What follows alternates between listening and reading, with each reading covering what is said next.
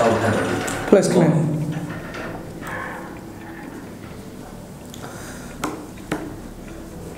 Please have a seat. Oh, thank you. Thank you very much. Good morning. Good morning to you. Well, this is Mohammed Yasir, your IELTS examiner.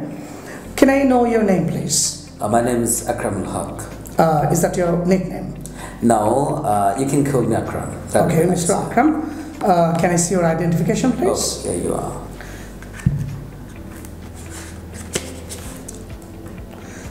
That's great. Okay, Mr. Akram, where do you live? I live in Dhaka, which is of course the capital city of Bangladesh, and it's located in the center of this country, Bangladesh. Oh, that's really great. Okay. Mr. Akram, we'll talk about age. Is that okay? Yeah, okay, no problem. Okay, that's great. Are you happy to be the age you are now? Yes, the answer is balanced, I should say. I can go for yes and no. Sometimes I feel yes, and really I feel proud for that, having this stage. Sometimes it's really painful when all kind of responsibilities and challenges I have to go through. But I'm okay with that, no problem. I think it's good. Okay. When you were a child, did you think a lot about your future? Well, normally the country I belong to, from the very first stage of our age, the kind of things, future and all kind of unexpected journey injected in our brain. So we tend to yes, plan for the future. The more we grow up, the kind of tendency grow high. So I think, yeah, we start to think about future. Oh, that's great. Okay. Do you think you have changed as you have got older?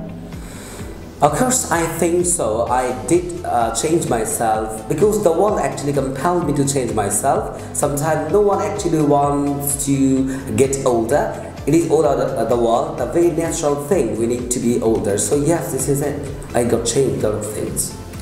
What will be different about your life in future? Why? Now, of course, a lot of things I have planned for my future, especially if I would like to talk about my career. That would be the first thing. I would like to see myself as a successful entrepreneur. So I think a lot of changes I have to make for that. And yes, this is the main thing. That's great.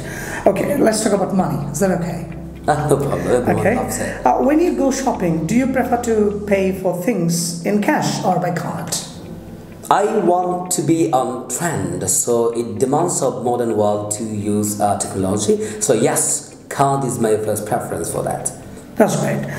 Do you ever save money to buy special things? Yeah, I did for many times, especially when I was a kid. I had the tendency of saving money for buying something, especially, it's a kind of very childish job, so I did it, yeah. Would you ever take a job which had low pay? No, I'm afraid not. Why? Because I think I deserve good remuneration, so that's why I didn't go there. I think yes, my quality supports something better. Okay, now at this moment, now Mr. Akram, I'm giving you a task card, and you can take note for 1 minute. Here is a pencil, and you have to talk about that topic for 2 minutes. Oh, here you no go. problem, no problem. Thank you.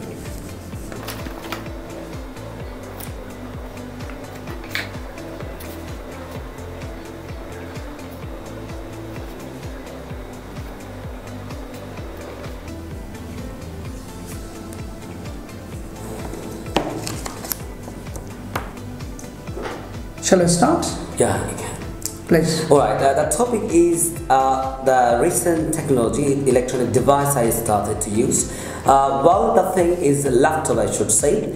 I would like to start with the structure, and first, as first, it was a very challenging job for me. I was not that techie, but I started to change my mentality, and when I got it in my hand and I started to understand the importance of that thing in my life, most importantly, it helped me learn a lot of things. I love learning and teaching English, so in that case, the laptop, it's really very perfect and very important. I should say it's an integral part of my life.